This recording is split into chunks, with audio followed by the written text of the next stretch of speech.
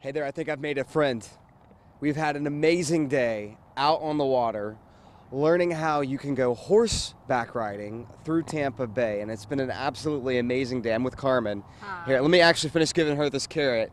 And thanks so much for having us out today. Oh, our pleasure. It was an amazing day. And kind of talk about, this is the business that you run. Correct. You have a lot of people from out of town doing this.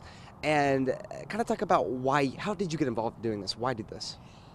Well, it's a twofold business. First of all, I did it because I retired as a horse trainer and I needed something to do, and of course I still loved horses. Sure. And I also wanted to open a rescue, and this was a way that I could get this magnificent breed, these drum horses or these gypsy vanners, rehab them, rescue them, get them back into shape, get their souls filled, and show non-horse people what it's like to ride around the bay.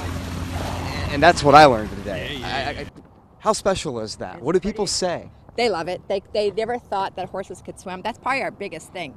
Horses really swim, and you know they swim pretty fast, and it's their favorite part. What are some of the things? I know that you've had people out all ages. Tell the story about how you had a 90-year-old person that was terminally ill. We had a terminally ill woman, and it was her bucket list, and when she arrived, she had an oxygen machine, and I was really concerned about letting her get up on the horse, and her daughter was like, you know, she's really only has a little bit of time left. And we took the machine up to the horse, and the horse just knew that that horse had to take care of her. And that's one thing, you know, I'm not a horse person, but I had such an amazing experience today. And these animals are so smart. They really are. They're extremely smart, and they're extremely gentle. This breed was bred to be strong and very calm. They would use them to play the steel kettle drums for the Queen's Army in England. So they would have to go through the parades, and they would ride them with the reins tied to their feet.